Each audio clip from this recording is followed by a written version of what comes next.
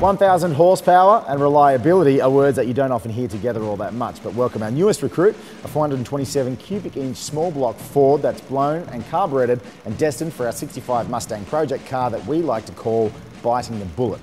So follow along in this first segment of a two-part video where we try and prove just that goal.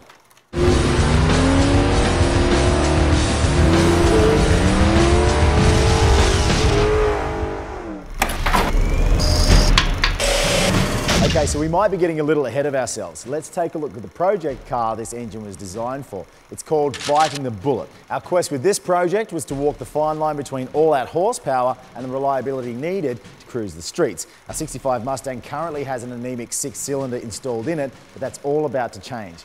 We teamed up with Dart and SoCal shop QMP Racing to help with our 1,000 horsepower goal with a blow-through carbureted combination. And before we take a look at that, let's check out the short block. The heart of our build is Dart's ultra-durable Iron Eagle block. Think of the block as armour for a tank. Without it being strong, failure is evident during times of trouble. Dart offers this block 8.2, 9.2 and 9.5 inch deck heights. Going for maximum cubes, we selected a 9.5 deck in a 4.125 bore. Dart recommends a maximum bore of 4.165, though you might not want to go that big if it's a forced induction application.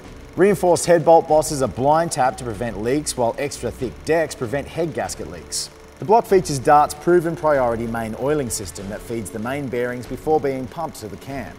This system also promotes better oil pressure and does not need a high pressure pump.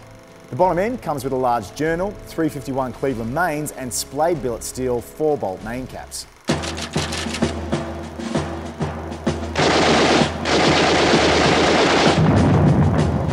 The rotating assembly of an engine is like a platoon. Each part has a specific set of instructions that must be carried out with precision. If one soldier should step out of line, it could be lights out for everyone. The rotating assembly starts with Ross 4.125 9-to-1 dish pistons that are based from a single piece of 2618 billet bar stock that has been heat treated and aged to a T61 condition, just like a fine wine. They are wrapped with a set of file-fitted Total Seal AP steel rings that are among the flattest, tightest tolerance piston rings available. The pistons and rings were hung on a set of Eagle's 6-200 length 4340 H-beam connecting rods with ARP 2000 rod bolts. The rods have been surface treated with Eagle's ESP process that is designed to help shed oil and increase horsepower. To complement the pistons and rods, we went with the Eagle 4340 forged internally balanced 4-inch stroke crankshaft that also features the ESP finishing process.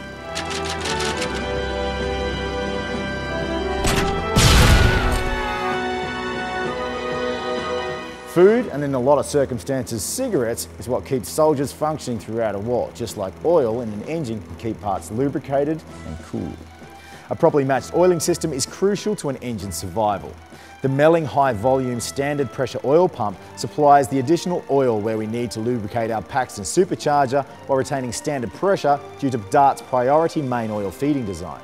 The bottom end is covered up with a Canton extra capacity front sump oil pan that is perfect for a street strip application and is secured with ARP fasteners.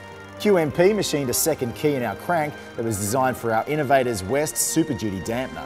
It's an all-new design that sports an upgraded blower hub and larger 3/8 inch hub bolts. Now that you have an idea of the parts that went into our engine, let's take a look at the machining that went into building this bad boy with our General in Command, Brad Lagman. Hey, I'm Brad Lagman and I'm the owner of QMP Racing Engines. We started with a Dart block, iron block with steel billet caps, and the machining stuff that we do is we check the line hone. It's usually pretty good, but we changed it from bolts to studs, so we had to reset the main clearance there. We decked the block to establish our proper deck height. We went a step further. We put lifter board bushings in it to make sure that instead of lifters riding on the iron of the block, it actually rides on a bronze bushing. We feel that's better. We can control the clearance better for less oil leakage around the lifter. Bored the block, honed it to work with the Total Seal AP rings, and that's a pretty good setup for that. I mean, it's a good basis to start with, especially when you're trying to make a lot of power. You want to start with a good product, and we try to tell people that and emphasize that you want a good piece if you're going to try to make a lot of horsepower without it failing. With all the machining done, it was time to start assembling our short block for war. First, QMP pressed the total seal rings into the cylinder bores to check for proper gap and then file fitted the rings accordingly. Being a boosted application, the rings were gapped looser than a naturally aspirated engine. With the rings done, they were fitted with the Ross forged pistons, which were then secured to the Eagle H-beam rods. The first piece that was installed into the block was the Dart coated cam bearings, which come with all of Dart's blocks. The main bearings were then installed on the crank bores and main caps. QMP then secured the forged Eagle crank with the ARP main stud kit that is specifically designed for Dart iron blocks. It was then checked for proper end play before the nuts were completely torqued. With the engine right side up, QMP fit the rod bearings and began to slide each of the hung Ross pistons and Eagle rods into the bores, which are attached on the other end to the Eagle crank.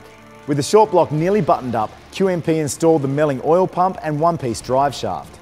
Attached to the oil pump is a Canton 7-quart capacity front sump oil pan that comes with an integrated crank scraper and slosh baffle.